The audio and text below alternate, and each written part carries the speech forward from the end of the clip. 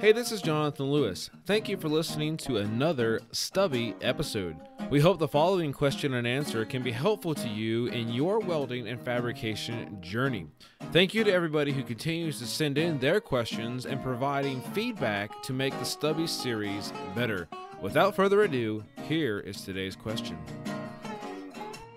For this week's Stubby, I'm going to be talking about test fixtures. Because a couple weeks ago I picked up one of Superior Welding's test weld fixtures, and I've been getting a lot of questions of, why do you need that? What is it for? Is that only for test? What is it for? We thought it'd be a good idea to do a Stubby episode about this because maybe a lot of people haven't used a test fixture like this before in the past. And honestly, before I got into aerospace work, I really hadn't used the welding fixture before either. These things are just for that. They're just for taking a test. Could you modify them for a future part or something? Possibly. But for the most part, they're just for weld tests. And the main reason you're using them for a weld test is because it eliminates different variables. It makes it so your plates are in the exact place they need to be. There's gas on both sides. It's a perfect scenario, which is what you want. For some reason, they always want your test welds to be the absolute perfect scenario, but the actual parts that you're working on generally are not. They're either, they've got FPI fluid on them, or they've got exhaust on them. They're just dirty. And then your test plates that you're doing in your test fixture, everything's pristine cleaned. Everything is absolutely the perfect scenario. And you wish your parts were like this. But the idea for the whole fixture is to hold your parts and eliminate different variables. So with the Superior fixture, you can do a butt weld, and you have gas on the backside, and you've got clamps holding down your plates to help minimize warpage and help minimize movement of the plates. If you set them up right, they won't overlap each other as you're welding down. And there's also a fixture on it that you can add to it that has for a fillet weld fixture. So it's kind of a multi-purpose thing. A lot of places in the past I've worked at and I've dealt with, they've had two individual test fixtures. They've had a butt weld and a fillet weld fixture. Every single place has their own test fixtures. They're all different. They're all designed by different people. They all function the same, but some of the things are a little bit different. Like the lengths are different. The thicknesses are different.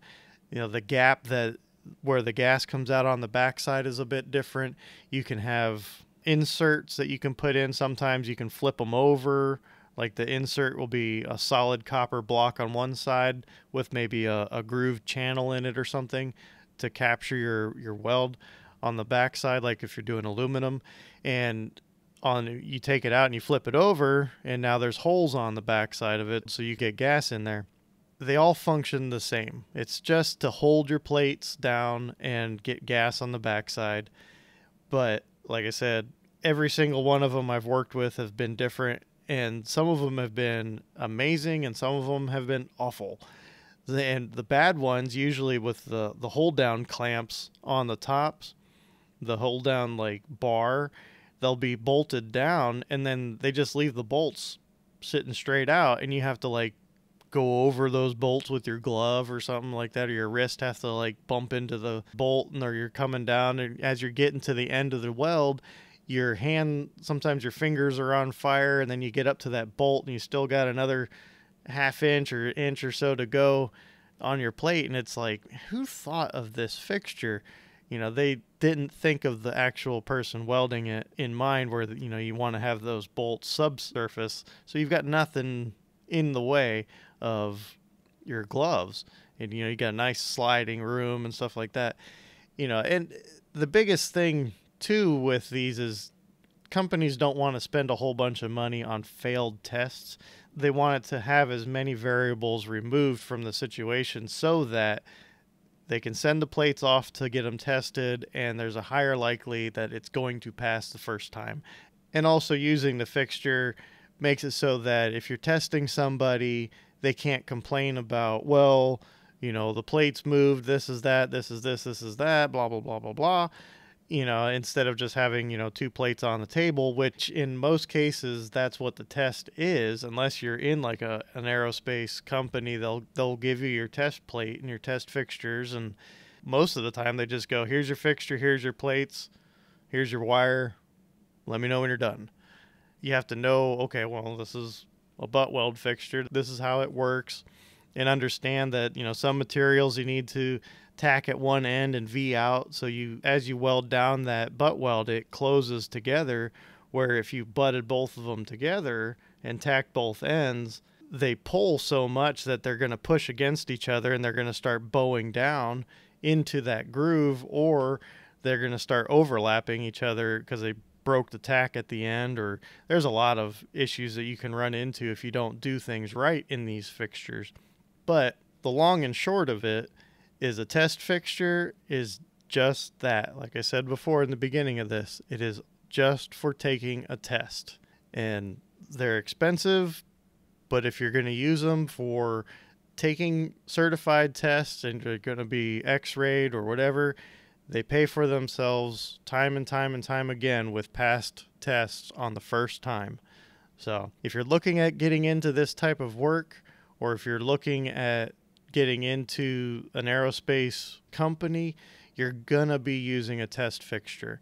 So just have an understanding of how they work and what they are. And, don't be surprised when they put you in a test booth or something and there's a fixture, and be like, okay.